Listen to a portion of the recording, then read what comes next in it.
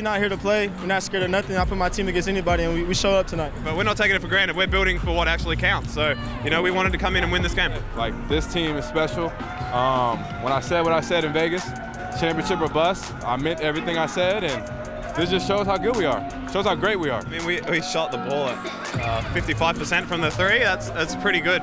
We're shooters. We have fun. We have confidence. We believe we belong on this court. My teammates told me at halftime to keep going. Coach talked to me before the game. Just stay calm all game. The shot's gonna come. I just found a rhythm, and like I said, my teammates, Robo, AC, Mitch, everybody on the bench, just everybody been telling me all week, just let it come to you. And I think tonight I did that, and we came away with the win. That's what Craig does. He gets on a roll. He gets himself going. I'm really proud of him.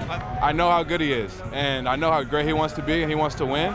I'm locked in on the NBL season right now. I'll worry about the NBA when it comes, but I hope everybody watch tonight. Adelaide is here. I mean, we're going to come back to Australia and worry about those games and see what we can do this year. Like, we want to take this game as seriously as possible, and as I mentioned, we're building for what counts in a couple weeks.